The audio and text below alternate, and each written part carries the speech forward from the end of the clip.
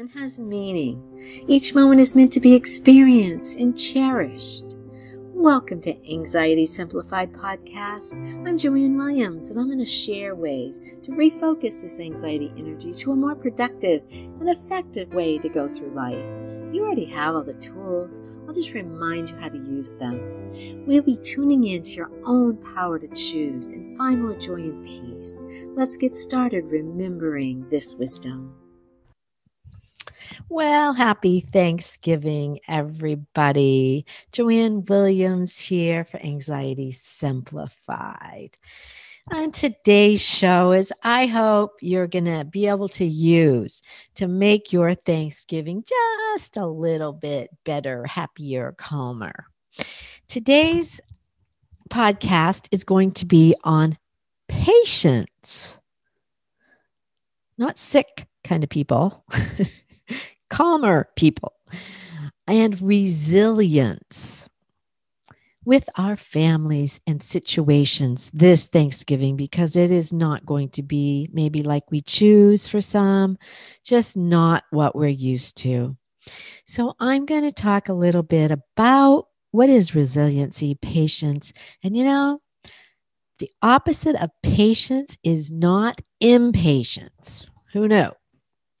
So in this episode, I am going to talk about the nature of mastering patience, especially with our holidays coming up, and that it just might not be the way you want it to be this year. But let me start with just a little summary. And so that talk about some of the things we can do at this Thanksgiving time with or without our families getting together as usual.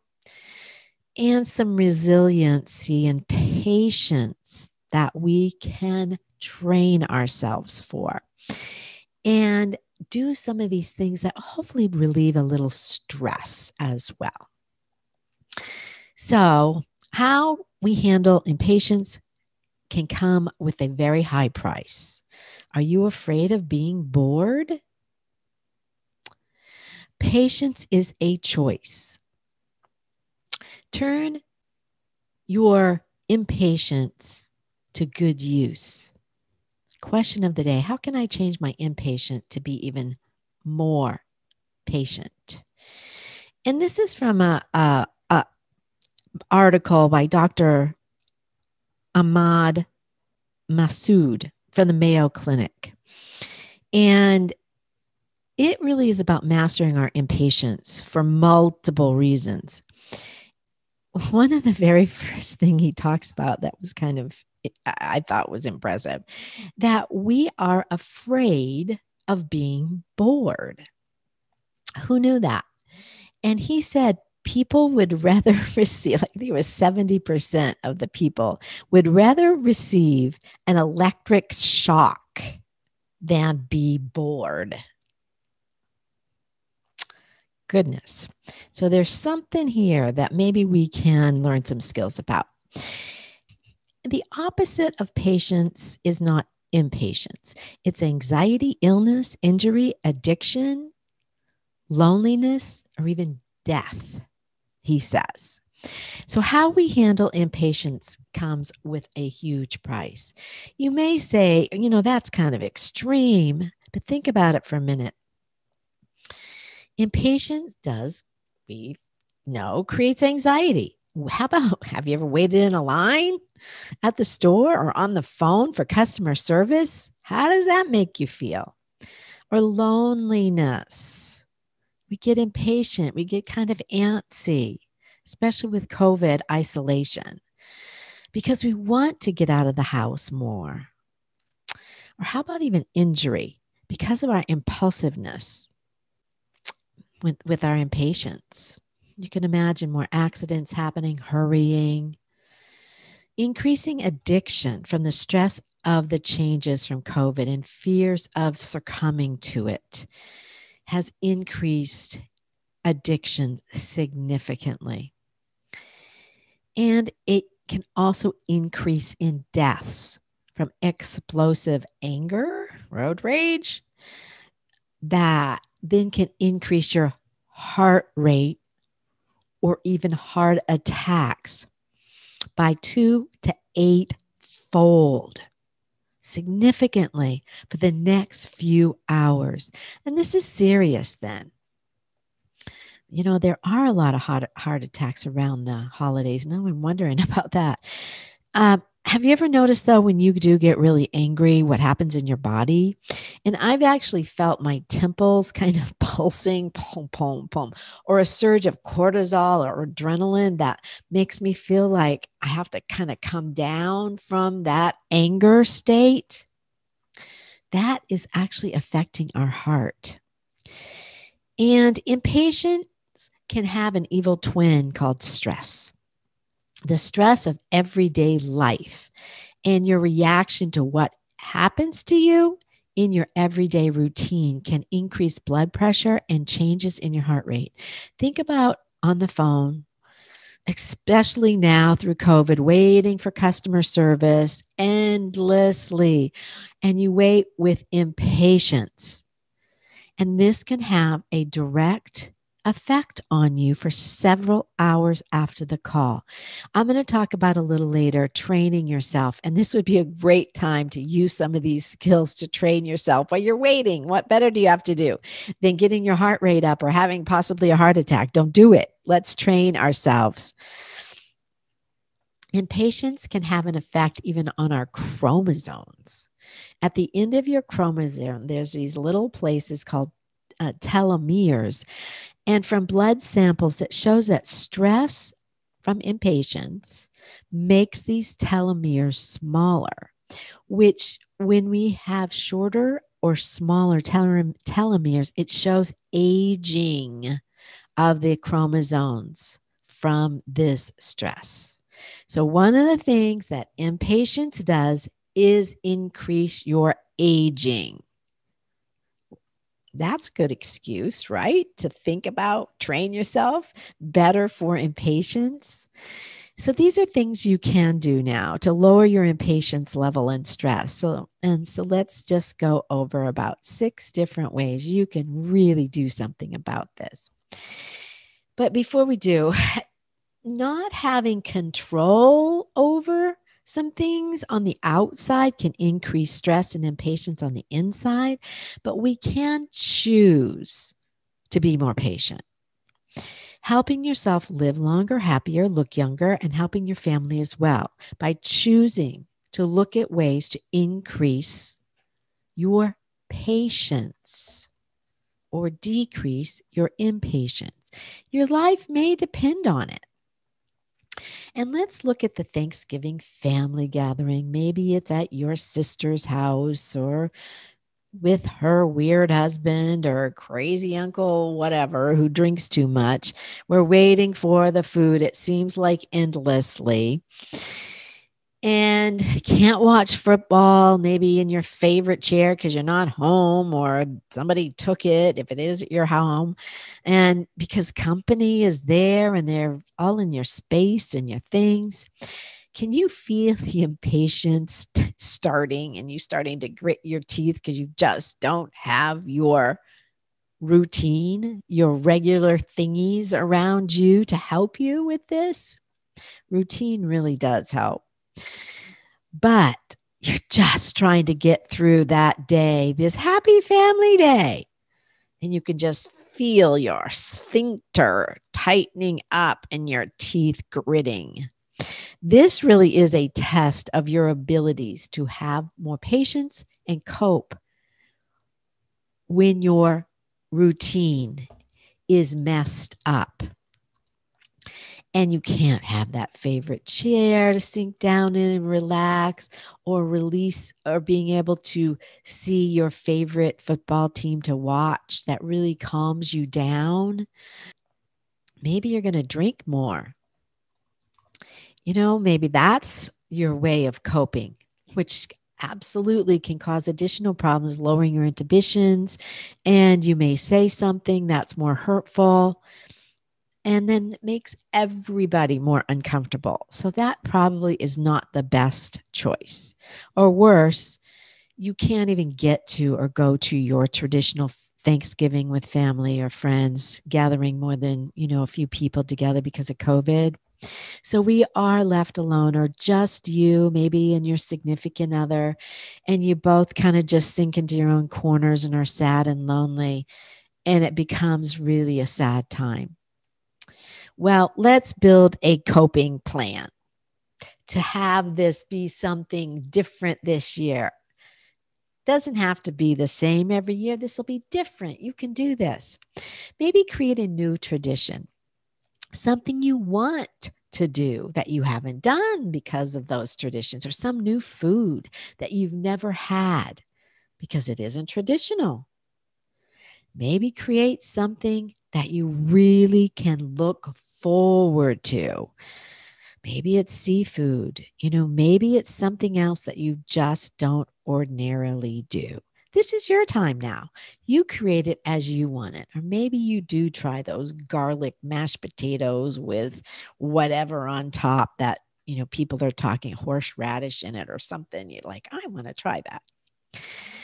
And how about just plain being more grateful and less stubborn about traditions?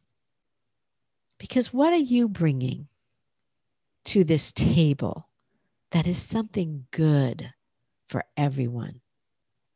Question mark. Plan or think through what you can do. Take a drive to a scenic place. Take a brisk walk in the woods with your dog. Sit in nature for a while.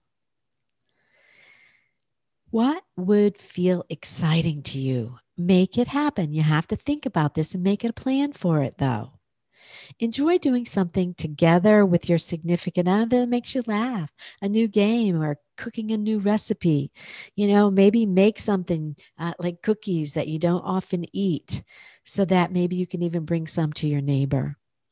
Do something that makes you smile and laugh, so that takes some of the pressures off. Smiling is one of the most wonderful things you can do. Make something romantic or soothing with music or dancing, or silly with karaoke. Make a surprise for your significant other. Could be fun. Invite someone who makes you feel good when they're there. Maybe they're not going to be with family either. Make it small and keep it safe. Make sure they haven't been around anybody with COVID, but you can do it safely. And here's a quote from Sean Koizan. If your heart is broken, make art with the pieces. I like it. Maybe draw something, maybe make something, create something that maybe a poem, a story, some of the best literature has ever been written.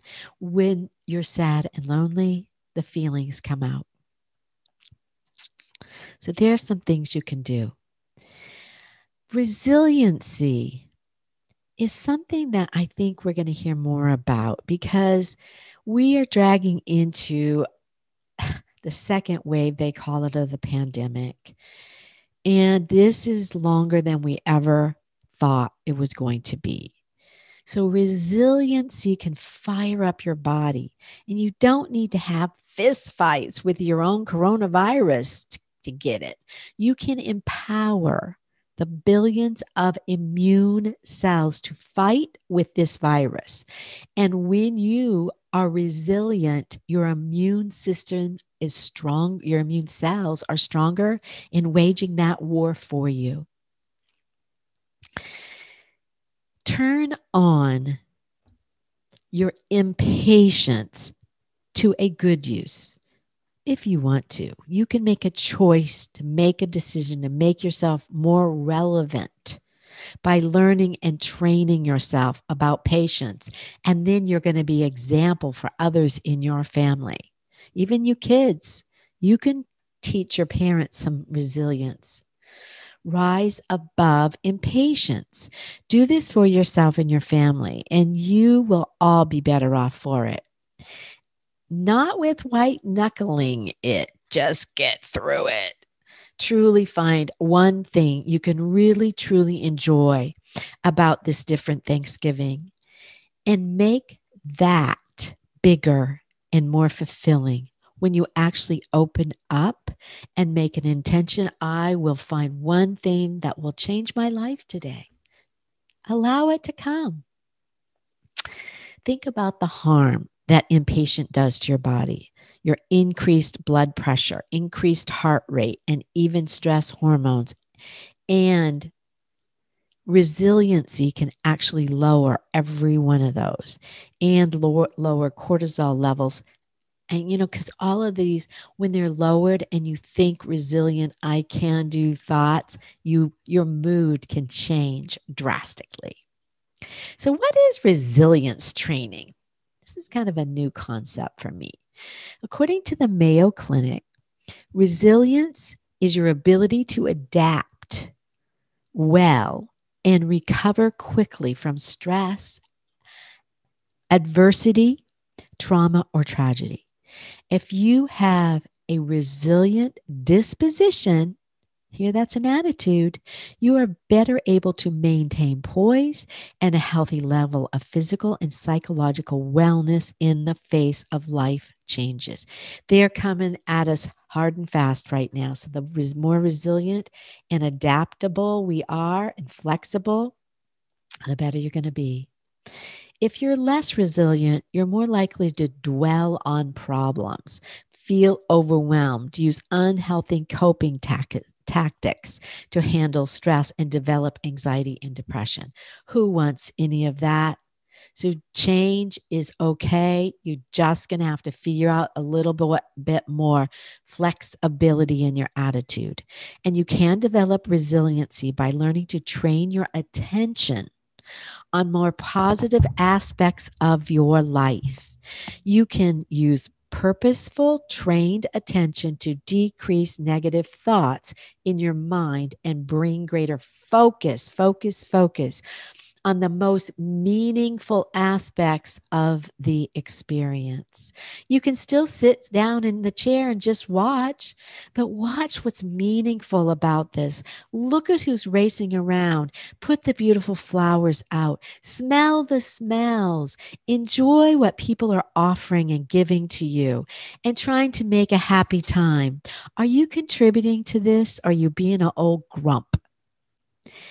It is being more flexible and thoughtful to the complete experience, not just what you don't like, grumpy pants. Think about it. What are you contributing? Even if it's just an attitude of let's have a good time and be some happy singing.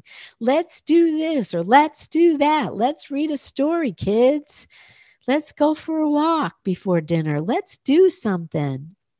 Resilience training focuses on 4 areas, including emotional, happy, smile, cognitive, thinking positive, I can do, I will share, and mental, thinking things through in a way that can work better for everybody. Physical, walking, getting out, being in nature. Spiritual, what is going on here that's bigger than me that I can look at and understand to enlighten my attitude, mood, moving forward? Training in these areas can improve your resiliency, enhance your quality of life, who doesn't want that, and decrease your stress and anxiety. And we all need that as anxiety is through the roof. And by teaching you to view life's inevitable challenges as opportunities, and I'm going to add for growth. That growth or that comfortable zone, yeah, it's comfortable, but nothing grows there. You might have to get a little uncomfortable. There is this Japanese practice called forest bathing. Being in the forest allows us to be lost in the moment where nothing exists. You can walk in a park if you wanted, even in your neighborhood if there's green and things to look at. And we actually respond to, we're natural beings, we're animals. So we will respond in nature if we get out in it. If you can be in nature for just 15 minutes, it can help you master resiliency. Science is clear that just 15 minutes of walking in green space or a park lowers blood pressure, heart rate, and stress hormones, and works off a few of those pie calories. Even virtually, in meditation, or just sitting quietly and thinking about nature, our brains don't know the difference. Or maybe get one of those virtual reality headsets, walk through nature. Even that, you can do a test. You can monitor your blood pressure or your heart rate just on your fingers on your wrists. You can do these things. But slowing down in life will help you to notice more what's around you, give you a chance to enjoy more and appreciate what nature actually does give us. So rise above impatience during this pandemic, even without family that you're going to the holiday or for them coming to your home.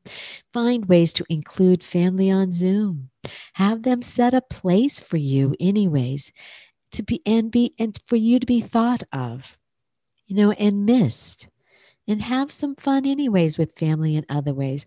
I actually thought about asking family to put the computer at my place at the table and get on Zoom, and so that we could all be part of the conversation. I think we've got to be creative this year and do some things that truly bring us joy.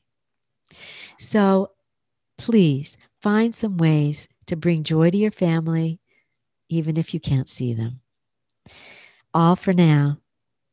Bye-bye and happy Thanksgiving. Thank you for listening.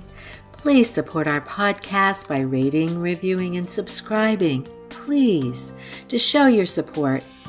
And remember to use and practice a skill we shared today to feel the joys of life. Remember, you can always call us 760-485-6784 for that free 10-minute consultation where we can discuss your next step. Or you can go to our website at anxietysimplified.net for more on how to get certified for an emotional support animal today. And remember to share the love.